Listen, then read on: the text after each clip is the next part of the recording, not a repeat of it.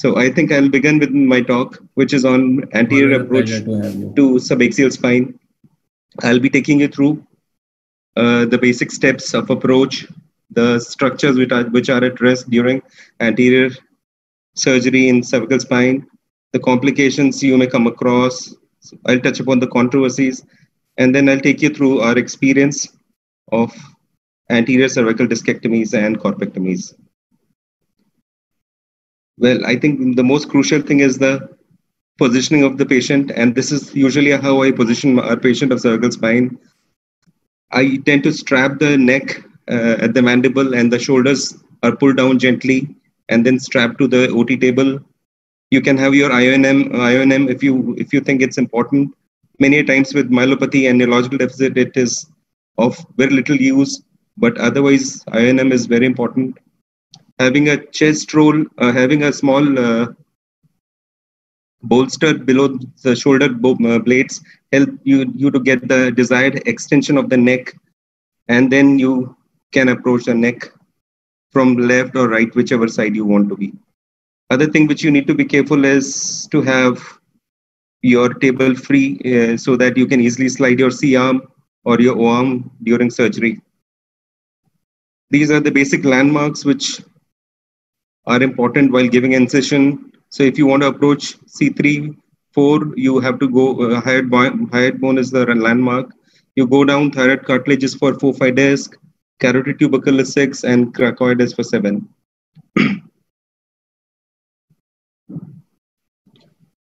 There are a few things which you need to remember if the neck is short or long. Now, the classical anterior approach or Smith-Robinson approach is very convenient if you're doing anything below C3 and up to C7. But the moment you go above C3 or go below C7, things are going to be slightly difficult.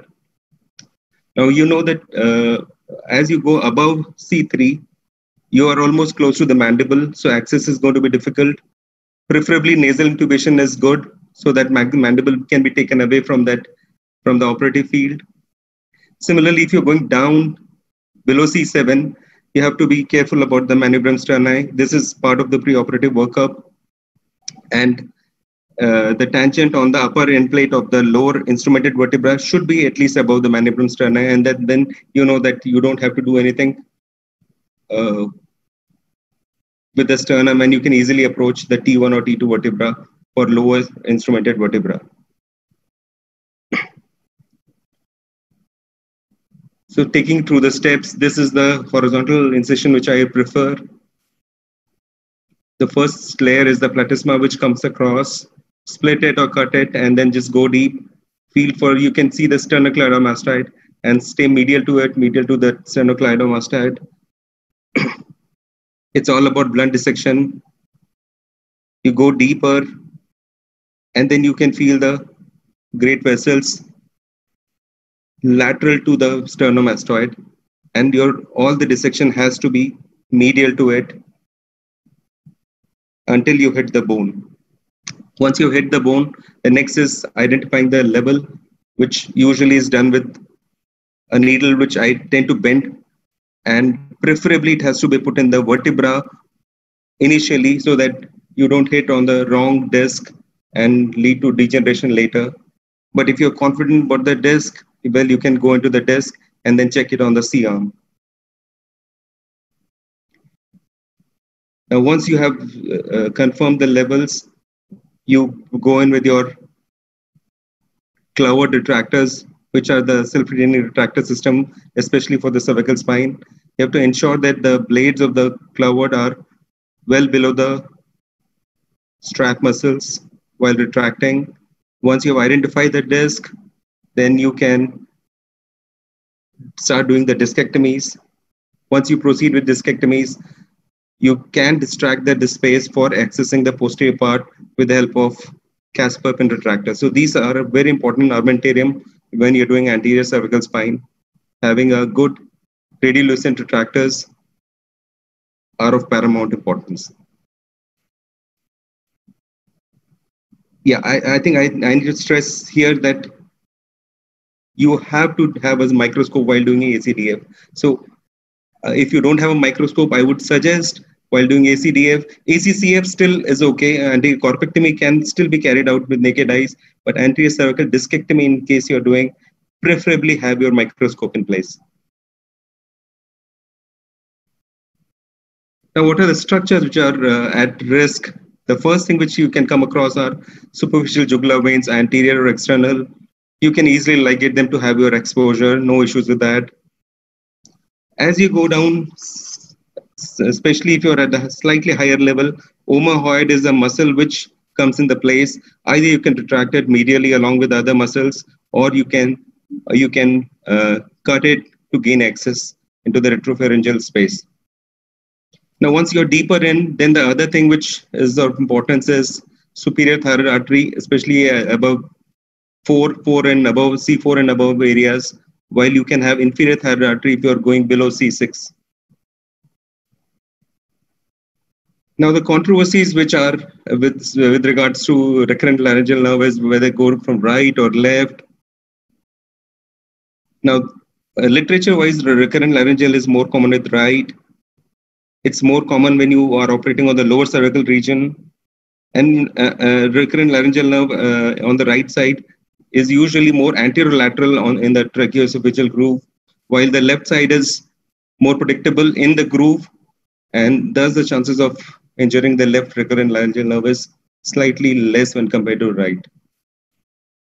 A lot of surgeons prefer going the approach depending on which side disc or which side decompression is required. So if in case you want to go from the right side, so they approach the spine from the left side, while if you are having a disc prolapse on the left side, then they tend to approach the spine, cervical spine from the right side. So I think it's all fine. I personally go by left side. Now the causes of recurrent laryngeal nerve on the right side.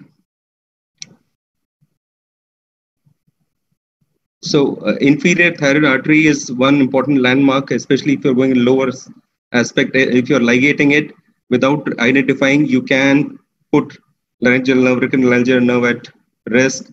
Similarly, there could be anatomical variations, excessive suctioning, excessive traction. These things can give rise to palsy of recurrent laryngeal nerve. Now, how to avoid it? You have to, the important tip here is to ligate into the thyroid artery away from the thyroid gland. So as lateral as possible, you go and ligate the internal inferior thyroid artery. As I initially said, the retractors have to be below the longus coli. Yeah. So the moment your retractor slips and comes in the tracheoesophageal groove, that is the time when you have chances of the injury. And leaving the retractors or relaxing the retractors intermittently also helps in avoiding injury to the recurrent laryngeal nerve. This is one of the very nice diagrams where they have shown the variations which relationship of recurrent laryngeal nerve with the inferior thyroid artery. And as I said, there could be variations, and you have to ligate the thyroid vessels as lateral as possible, and then you are safe. Now, next complication which you can come across is thoracic duct injury. Thoracic duct injury is common if you are approaching lower cervical spine, and left-sided approaches are notorious to have these issues. You can come across chyle leakage, and during surgery and ligation of thoracic duct would be the solution in case you come across any such thing. Now, next thing is if you disturb the sympathetic plexus just overlying or lateral to the longus coli, you can have Horner syndrome.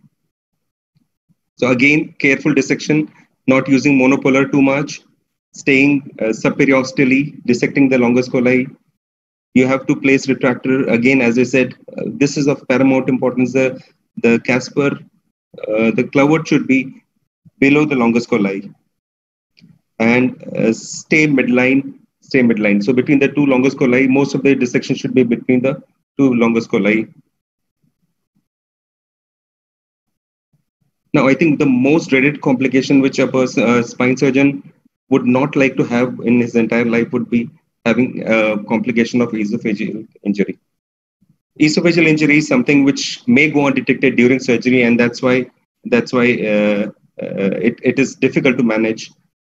You can usually come across, you can identify this only after surgery is being done. Most of the time, patients can have vague complaints, difficult to diagnose, as I said. The problem is the morbidity and mortality remains very high. Consensus on the management is not very clear. And invariably, the patient would require a surgical debridement and repair if the symptoms are getting worse.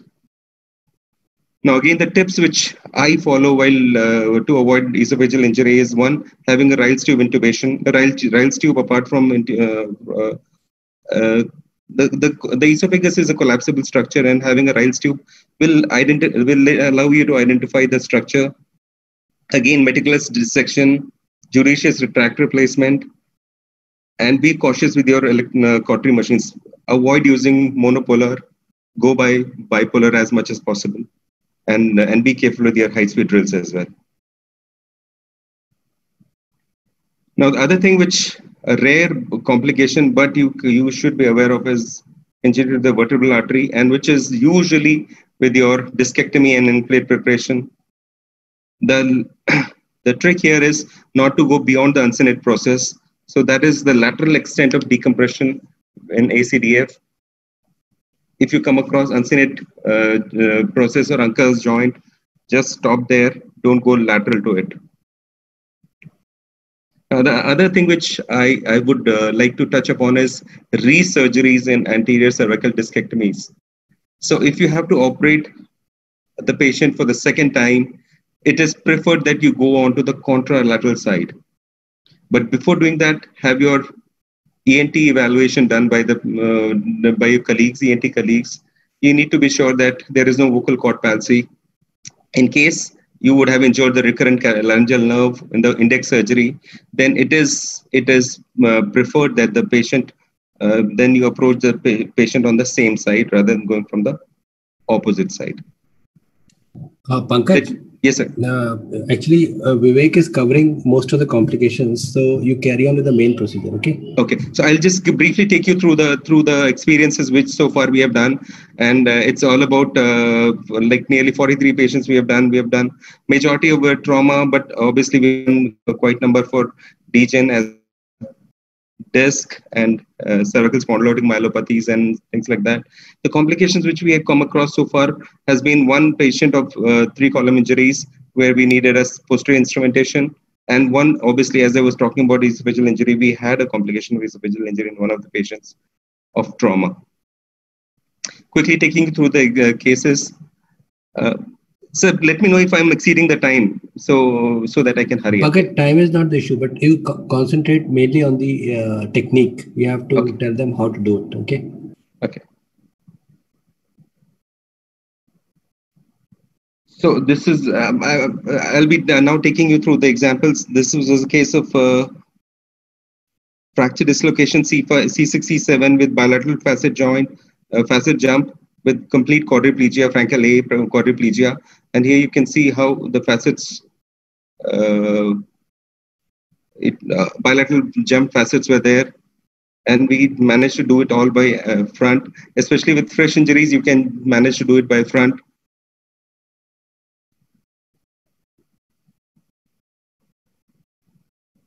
Okay. Similarly, another case where, again, traumatic quadriplegia, fracture dislocations, all managed from front. We managed to publish this also where we suggested that anterior surgery itself is enough for 3-column injuries, provided it's fresh, and then you can just wait for and watch for any implant-related complications. In case this come up, then you go for posterior additional procedure. This is a case of central cord syndrome, multiple PIVDs with central cord syndrome, and this would be a very good case for ACDF. So we did a three levels ACDF for this patient, and patient was doing fine after surgery. Another case of cervical myelopathy, neuric grade 2, and JOS score was 12. You can see here. You can see there was a compression just behind the vertebra, and we managed this case by these are the axial cut MRIs which you can see here. We did a corpectomy here and did a ACCF for this patient. This is one follow-up of disc where we did a ACDF and a good follow-up, patients doing fine at 2 years. Now, the other indication which I commonly use, where I commonly do ACDF is spondylodiscitis, tuberculous spondylodiscitis. This was a young female with kyphosis and a lot of neck pain. This was managed with the ACDF, and that's how the follow-up CT scan looks like. Now, some of the examples of corpectomies: a burst fracture patient, C7. This would be a good indication for corpectomy. Did a corpectomy and anterior fusion. Now, I'll take you through few of the extended indication as I was talking, when you go slightly low down or higher up, and how things are like. This was a fracture dislocation C6-7 with Frankel A. Complete dislocation. You can see 6 bodies lying in front of 7. And we did a control traction intraoperatively, managed to reduce the lock facet, and then finally did a corpectomy. Here you can see the cord. So we did a corpectomy of C6 and did a C5-7 fusion. This is one of the cases I've recently done. Again, extended indication where you have to go above the hyoid bone. So the moment you go above C3, things are slightly difficult. Approaching from front, this patient had tuberculosis spine C3, C4 with compressive myelopathy. These are the MRI images. And we did an anterior corpectomy of C3, C4 and did an anterior instrumentation all the way from C2 to C5. So going to C2 is slightly difficult. As I said, anything above hyoid bone is difficult. There are more and other important anatomical structures which are at risk.